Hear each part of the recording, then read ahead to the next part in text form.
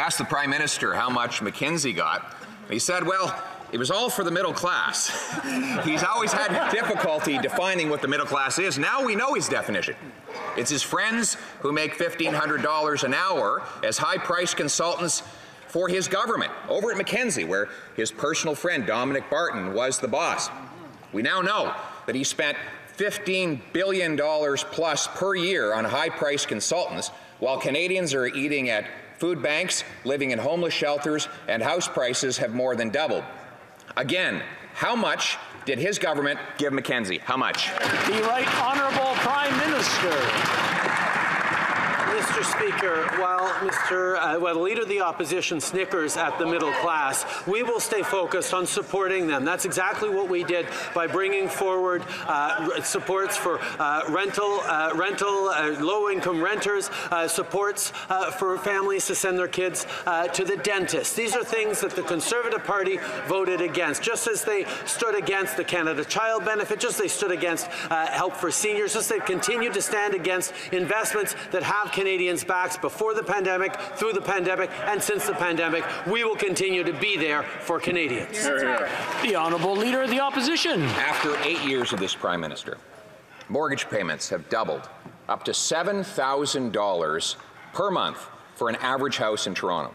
Rent prices have doubled, up to $2,500 a month for an average place in Toronto. The number of people eating at food banks has gone up to 1.5 million, and crime is up 32%. So we wonder where all this $500 billion of inflationary debt actually went. Now we know. Liberal friends got the money. So I'm going to ask a third time. The well-connected insiders at McKinsey, how much did the Prime Minister give them? How much? The Right Honourable Prime Minister. Mr. Speaker, over the past number of years, we've invested in supporting Canadians from coast to coast to coast, to lift families out of poverty, to help seniors make ends meet, to invest in low-income renters, to help people access dental care for their kids, to deliver the kinds of things that have made not just Canadians better off, but our whole economy work better. We're going to continue to step up in investing in Canadians while Conservatives continue to push cuts and austerity and not being there for Canadians. We know that investing in Canadians is the best way to build a better future. The Honourable Leader of the Opposition. Prime Minister says that Canadians have never had it so good as they face 40-year highs in inflation, as food prices are up 12% year over year after he brought in a carbon tax on our farmers, as the cost of housing has more than doubled, as students are actually living in homeless shelter. We know why, though, he's so out of touch with these people after 8 years, because the people he surrounds himself with, like the high-priced consultants at McKinsey, are doing better than ever. So I'd like to ask him again. This company did work of little or no value according to his own public servants. How much did Canadians have to pay for that? The Right Honourable Prime Minister. Mr. Speaker, on the contrary, Canadians are struggling right now with high inflation caused by global crises, with interest rates, with disruptions in the global supply chains, and that's why we've stepped up to support Canadians. Despite Conservative politicians voting against it, we've been able to keep investing in Canadians while maintaining the best balance sheet in the G7. We have the lowest debt to GDP ratio, the lowest deficit of all our G7 partners, and we've put that to work to support the Canadians who need it most. We will continue to be there for the middle class and people working hard to join it. The Honourable Leader of the Opposition. Well, they finally got him to admit that Canadians are suffering, and it's after 8 years of this Prime Minister. After 8 years of this Prime Minister, we have 40-year highs in inflation. We have 32% increase in crime. We have the TTC transit system in downtown Toronto overtaken by crime. We have more people eating at food banks and living at homeless shelters after 8 years of this Prime Minister. But not everybody's doing badly. His friends at McKinsey are rolling in cash. First they said it was 50 million. Now the government says it's over 100 million. We want to know the real number. Will the Prime Minister finally answer the question? How much did he give McKinsey? The Right Honourable Prime Minister.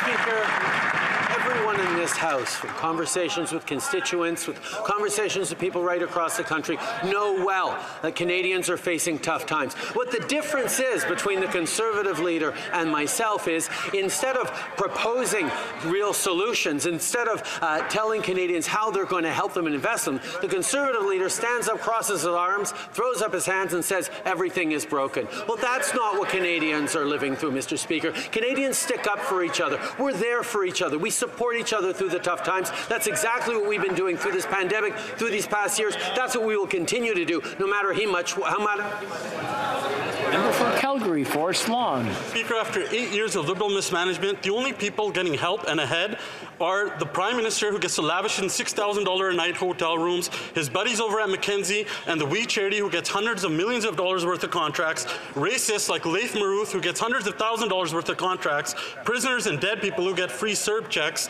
It's never been so good for those people, but Canadians have never had it so bad. And recently, Canadians were just uppercut with another interest rate hike because of out-of-control Liberal spending. When will the Prime Minister stop rewarding his Liberal cronies and actually start helping struggling Canadians? The Honourable Deputy Prime Minister.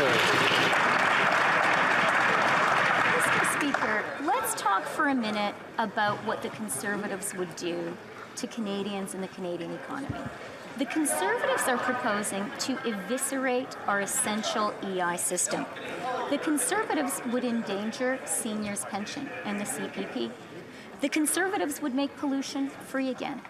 The Conservatives would deny Canadian families climate incentive checks. Mr. Speaker, those are all Conservative policies, and they would all hurt Canadians in their pocketbook. That's right. The Honourable Member for Kelowna Lake Country. Well, Mr. Speaker, after 8 years of this Prime Minister, Canadians have never found it so hard just to keep a roof over their heads. Rent increases have gone up at a record pace. Mr. Speaker, if the Conservatives really believed in supporting those Canadians who are having the hardest time paying their rent, they should have supported our plan to give those people $500 to help. Well, Mr. Speaker, rental inflation is up 12%. Food inflation is up more than 11%. Any of these government's programs will just get evaporated.